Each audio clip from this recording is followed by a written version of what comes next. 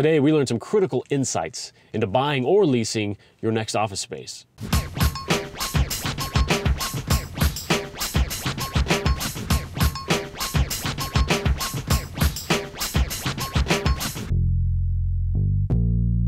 How's it going, everybody? Jason Croft here, the Credibility Craftsman. Today on the show, we've got Saadia Sheikh. She is a commercial real estate extraordinaire, introduced to me by Steve Dietz from 900 Pounds Creative. You may have seen his episode on the show. Awesome guy, and he was just all over the fact that, like, I've got to talk to Saadia, right? She's just a powerhouse and doing awesome things, and he was so right.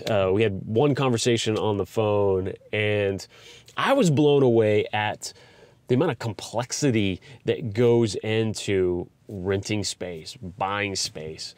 But besides that complexity and how many steps it takes and so many factors, right, that go into it that I was never even thinking about before, it's amazing to me what Saadia and her company, what they do for these businesses to take them through that process and make sure that they're making that best decision. If, you know, thinking a year from now, 5 years from now, and helping them navigate those waters, it's an invaluable service. It's really fantastic. And as you're watching, we have one crazy little technical camera goes flying because we're, you know, driving around 80, 90 miles an hour. Not really, but camera goes flying. So after that, footage is a little bit out of focus, but not too bad. Still, tons of value in there, and just wanted to bring that up so you know you don't think we got in a wreck when you see the camera go flying on there. But let's dive in with Saadia Sheikh. Thank you for having me. I'm excited. I like to do a sneak attack start to the show. Okay. And surprise my guests. So we're going. Saadia, tell everybody who the heck you are and what you do. Well, I'm Saadia Sheikh. I'm Vice President at ESRP, a real estate company here in Dallas, Texas, based here. Yes, yes. Focus on commercial. People still do that? Oh, yeah, they do. Okay, I don't know. Yes, Dallas-based. Dallas, yes. Yeah, so. Commercial real estate, and I mean, what you do is, I mean, you run the gamut. If it's commercial, if it's real estate, you guys touch it. Yes? Yes. All things commercial real estate, we handle. Awesome. So, yeah, well, we love it. That's great, and I want to dig into some of those specialties. I really wanted to get your perspective, not only your story, but also your perspective on the massive growth here in Dallas-Fort Worth. I mean, it's just incredible. And you're right in the middle of all of that, yeah. Day to day and seeing all of that. But even before we dig into that and more into ESRP for sure, what's your background? What brings you here all the way into commercial real estate and working for this firm and loving every minute of it? Yeah, well, you know, I was born and raised in McKinney, Texas, so from here. Awesome. And right out of college, started interning in commercial real estate. Was a finance major and realized after an internship in the industry that commercial real estate has everything to do with everything, you know, all around me. And why had I never paid attention to it really before or been interested in it? So I started right out of college, learning about companies and buildings and why people are growing and moving and expanding, and which led me to my position, you know, 8 years now in the industry.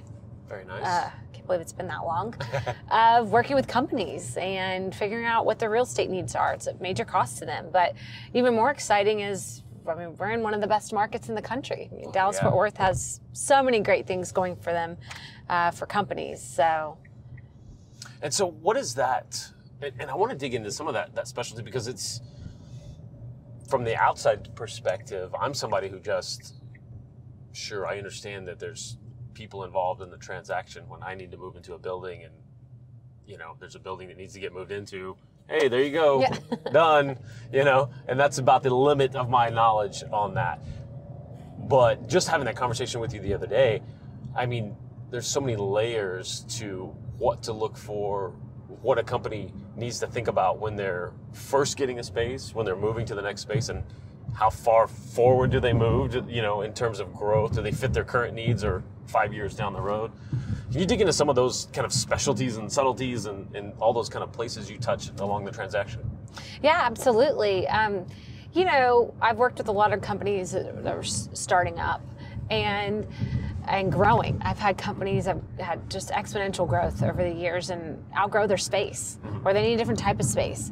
And so a lot of the things to focus on is not just about finding where your office is going to be. There's lots of buildings all around in DFW, different cities, and, you know, uptown, all the way to Legacy, you know, all over. Finding the space is just one small part of it. Where are you going to office?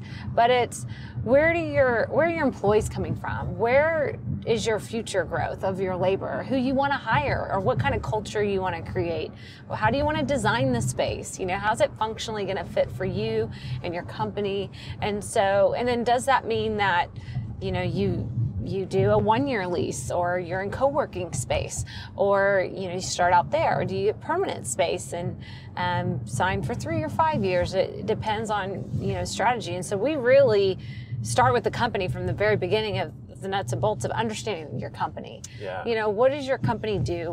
What kind of space are you looking for? What, you know, who's there now? What does your growth look like? And do you have some examples of maybe a complete scenario that you've kind of walked somebody through? Because there's all those factors, but then how do those factors play out when someone is, well, hey, you know, we're pretty tech, we're just kind of growing, we want to create this kind of environment, but we can't afford downtown, we want to be a little bit out. Like, how does that play out? Do you have any examples of sort of played at real world examples? Yeah, you know, I worked with a tech company 5 years ago that was just a startup in the energy side. And they had decided, you know, with having 3 or 4 employees to start with, that Plano was cost effective for them and they could still get around the Metroplex. So, and we started out really in a space that suited what they needed now, and we really just did a short-term 1-year lease. And then we looked at, after that year, they realized where their customers were coming from, where their clients had, where the drive was, how much they were there versus them in their office. And then we ended up, you know, relocating further north to where a lot of those growth markets were for who they were working with.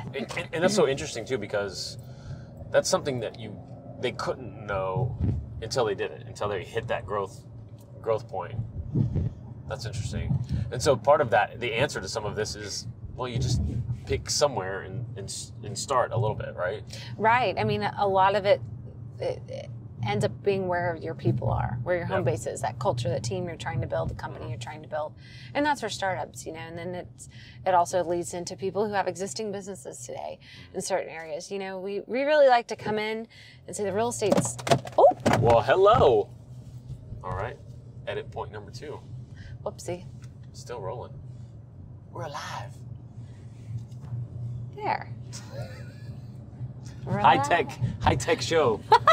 Good grief. But no, for existing companies, like you're already somewhere, right? And your company's growing. You know, really the actual real estate part of it can almost be last. We like to come in and, you know, it's important to look at where the trends are, where do you need to grow? You know, where is your base growing? Where are your customers? Where are your competitors? Understanding the data analytics of your company and industry and where you need to be. And how much do you dig into that? Are you pulling those answers from the companies typically? Or are you actually researching and finding some of this for them, or is it a combination? It's a combination. We spend some time getting to know the company, and we ask those kinds of questions that can give us those metrics that can help us, you know, put together. Gotcha. You know, those types of heat maps for you, so you can kind of see where you want to be or where you should be thinking of going.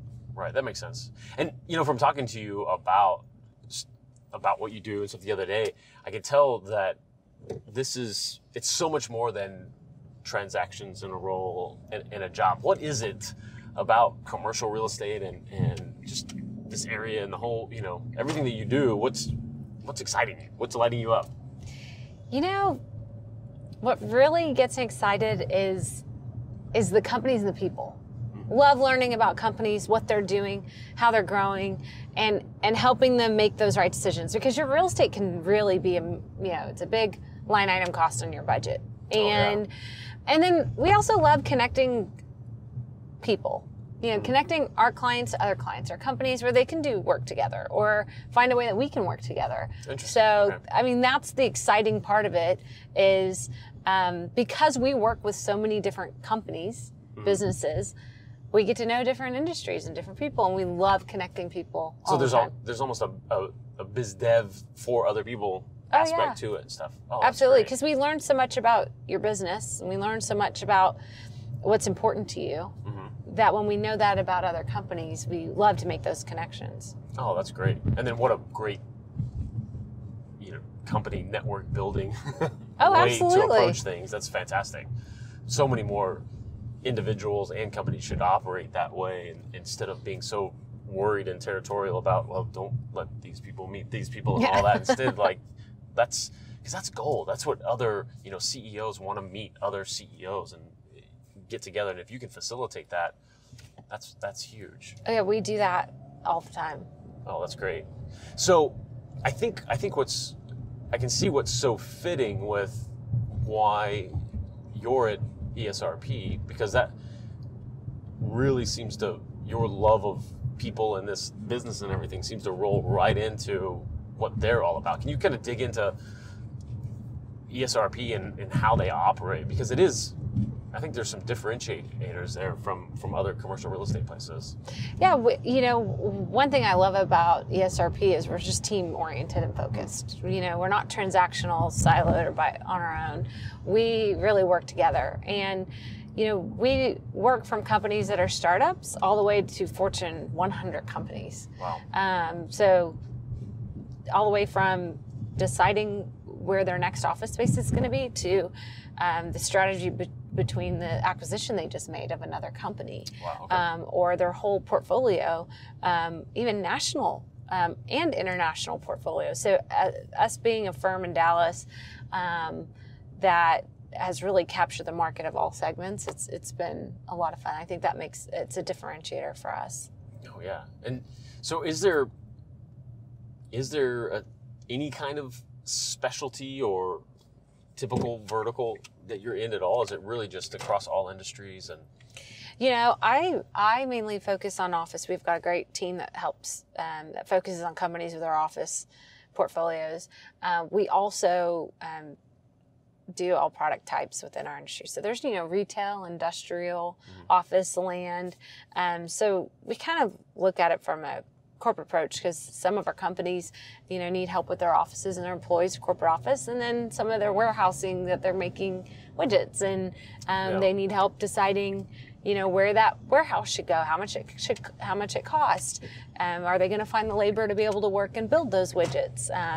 Not just their corporate office of selling widgets. So we kind of service all those different product types, and then we mainly focus on helping companies lease space or buy real estate for their needs. We have a lot of companies that like to buy, and then we have companies that own something that want to sell it and lease it back so they can take that capital and do some other things. Right. So that's great. Kind of all spread out. Yeah, absolutely. But it is a massive footprint in the industry, though, that you keep expanding on, as you should, because it's because I think that level of service is being maintained all the way across, and so the more you can do that, the better. Yeah, we've really focused on, which makes it why it's another passion of mine working at ESRP, is that the service side of the business, the service side of any industry really, and businesses where people tend to grow and lose focus of, and we've stayed on, you're really providing a service, whatever service it is, adding value by solving the struggle and making it better for that company. So we're just service focused and oriented, not revenue, different types of service lines within our company that we have to, achieve certain revenue within. Right. It's not just an Excel spreadsheet you're filling up. No. Right. With all of this. And how much does that higher level of service, does that stay throughout? I mean, even once the transaction's done and all of that? Are you maintaining those relationships? Oh, absolutely. And I think another thing is, like I said, connecting our clients to other clients. I think it's important. It's not about a one-time transaction. It's about other needs that you have or that your colleagues have. And then it's also about what's going on in our market, what's changing. We love, and then to having, great speakers and events where we can share that with our clients. Best practices in our industry, in other industries, what's going on in the market, how people are hiring now, anything that's of value, even to us, we love to share with our clients. So we tend to have lots of different types of events and speakers that can benefit all of us, so we can all keep growing. Yeah. So if I'm a small business owner, and I am, and I need real estate, which I don't quite yet, but soon, what am I looking for? And do we need more things to sort of layer on top of this example? But what I'm looking for my audience are those sort of nuggets of what they should even be thinking about, and things that maybe you encounter this a lot, that business owners come to you for real estate, for the space, a generic, like I described in the beginning, like, I need a building, find me a building.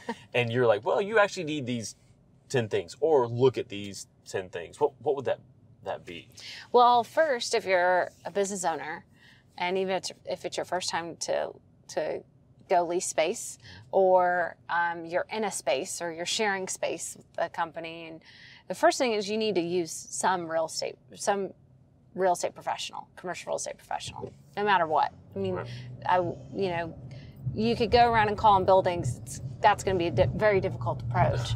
Right. But you should always engage with someone to help you through this process. And,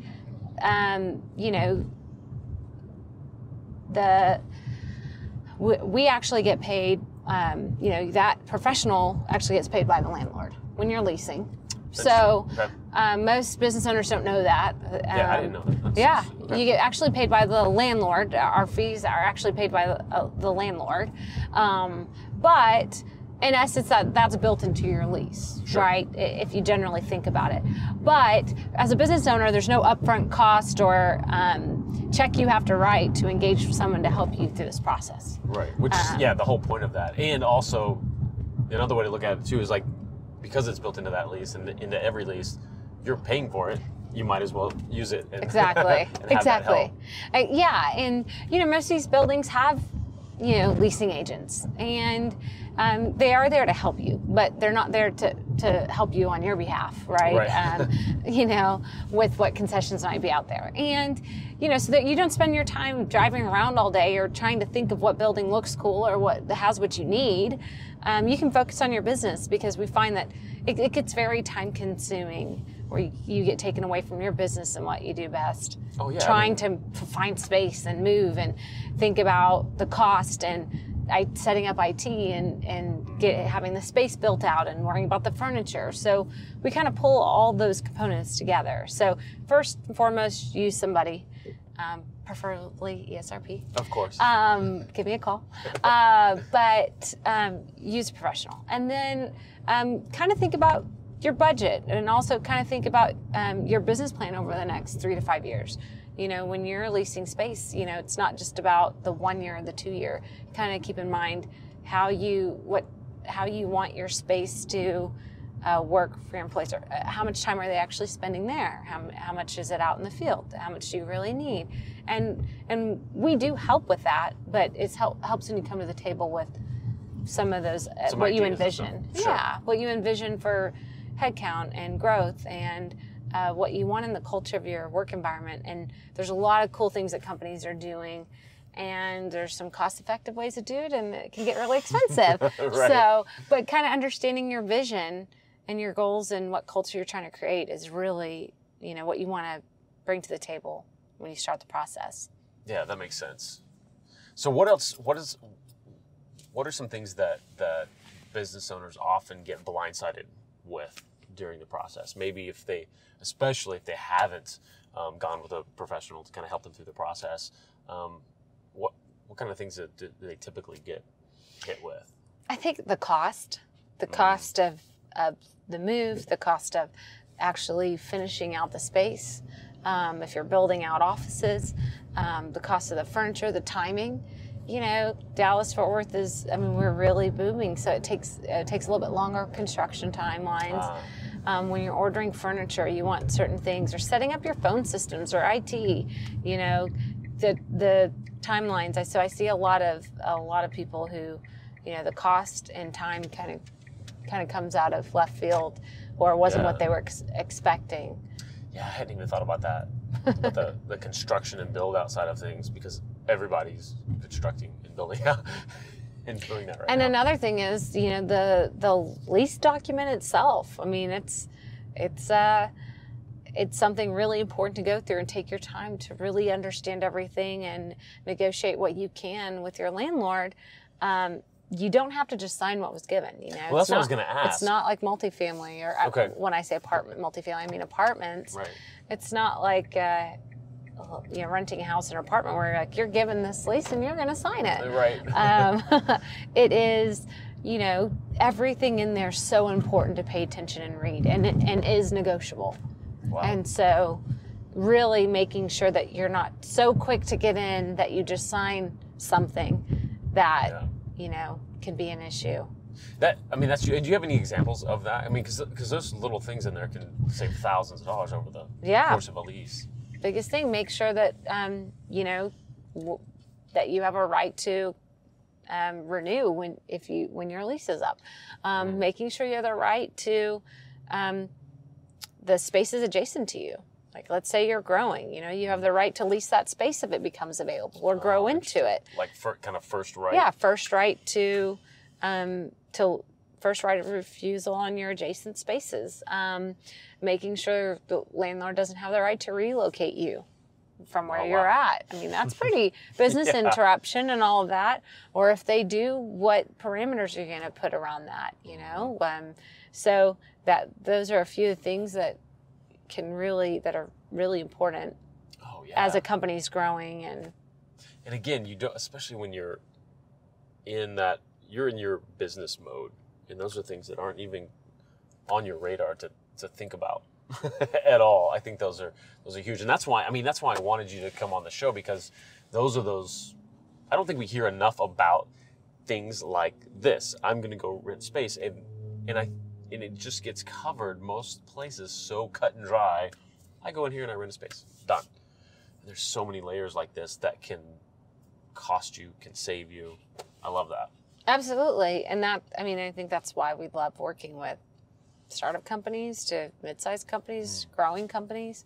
It's so important. And we love to look for all those little things and make sure that you're covered and taken care of wherever you go. Yeah, and that's the thing. That's the other part of finding a professional. Not only somebody who can do that, but enjoys it. You know, I mean, that's a different mindset, and they're going to go find them and have fun and, you know, dig in there. I love that. We get really excited by making sure landlords give you everything you want. Nice. Well, I love it. So how do people find out more about ESRP and connect with you and kind of dig in there when they need help? Yeah, so ESRP.com. We also have Facebook, Instagram, Twitter. Check us out. Some of the recent things we've been doing in Dallas-Fort Worth with some of the companies here and nationally. Check us out, and then you can reach me. You can go to our website, click on our team, my page. You can get my email from there as well. Perfect. And reach out.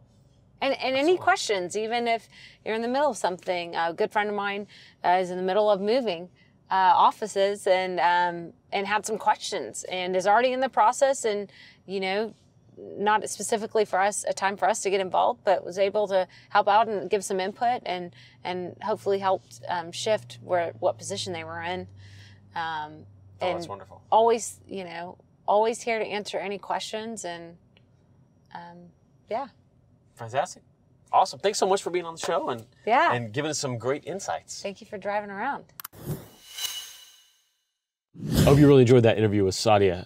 Wow, so many insights I had no idea about when it comes to real estate. Maybe I'm naive with the whole thing and just haven't gone through it a lot. But I hope it's helped you as well. And if you know somebody who's at that point, they're looking to make that move either in their first space or just their next space, send this interview to them. Make sure that, you know, they're educated on the whole thing.